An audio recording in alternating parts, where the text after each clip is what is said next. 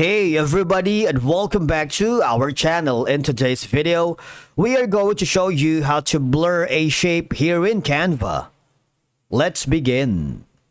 Now, the first thing that you need to do is to log in using your credentials. If this is your first time in Canva, I want you to click the sign up option. And from here, just follow the on-screen instructions and you're good to go. Blurring shapes in Canva is a straightforward process that can serve various design purposes, helping to enhance the overall composition and focus of your project. So once you are logged into your account, I want you to click on the create a design if you have it already, or if you are already working with an existing project or design, just click on it. In my case, I'm going to be clicking the create a blank YouTube thumbnail because after recording this video, I'm going to upload it to our T-Plaf's YouTube channel. All right. So from here, now this is going to be the image that I'm working with. And of course, I'm going to add a shape by going to the left side panel of your dashboard and click on elements. All right, so these are going to be the shapes.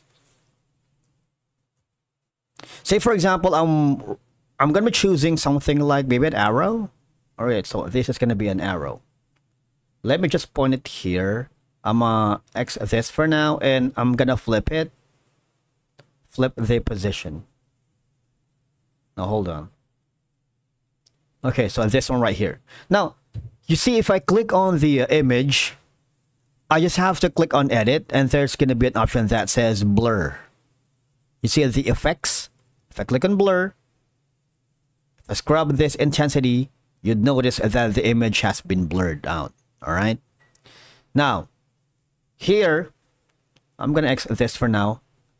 The idea is blurring a shape in Canva is something like a little bit tricky because the blur effect is usually applied to images and photos directly, as you can see. But to blur a shape, you need to convert this into an image first, all right, before you can blur it, because shapes can't be blurred. You see, there's no option to blur like this one, shape and size and whatnot.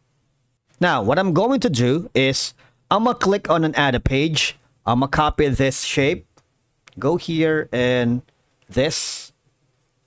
I'm gonna make it sure that this one is a little bit big. I'm gonna download it first. So you have all these options: PNG, JPEG, PDF, but I suggest you download the PNG, which is best for complex images and illustrations. I'm gonna click on it. Click on download. Now, once I downloaded the PNG file, I'm gonna delete this one for now. I'm gonna click on upload and upload the file. Now, once the file has been uploaded right here, as you can see,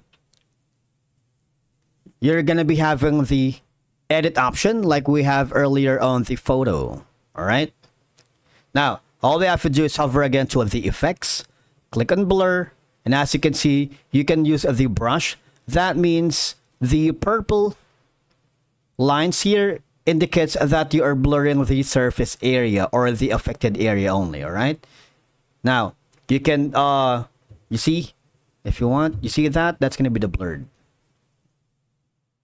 Of course, you have the controls over the brush size and the intensity.